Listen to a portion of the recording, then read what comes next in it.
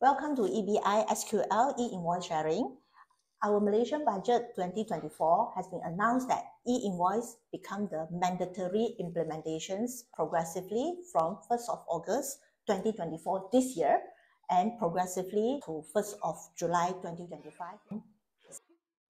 Today we are proudly invite Mr. Bryan Cheong, who is the official ambassadors and speakers of SQL accounting software. Mr. Bryan is the CEO of Syntax Technology as well.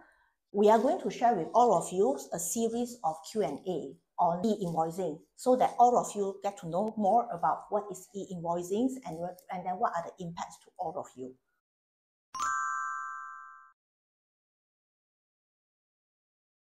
Today, the first questions that we would like to ask Bryan, what is e-invoicing?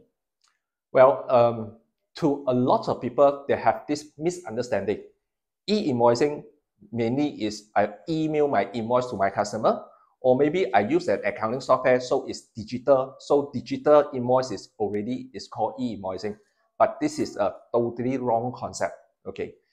Under LHDN concept, e-invoice is actually you need to send your to LHDN, get the approval with certain information added inside your invoice, then only you can send this e-invoice to your customer. You must remember, in the e-invoice, there are 51 fields that are required.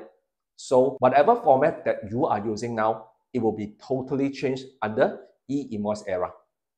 So just remember, e-invoice is an invoice that you need to get approval from LHDN before you send to your customer, and not the digital invoice that you're currently using.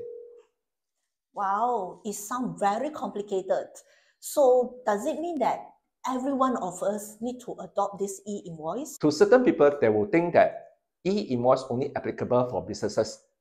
But please remember, for normal people or normal rakyat, you declare your income tax. And inside income tax, there's something called pelepasan cukai, tax relief. To prove that you have purchased a certain things, you must keep the invoice or receipt. But under e-invoice era, you must keep an e-invoice as a proof of expenses. If you are working, maybe you need to do claims, okay?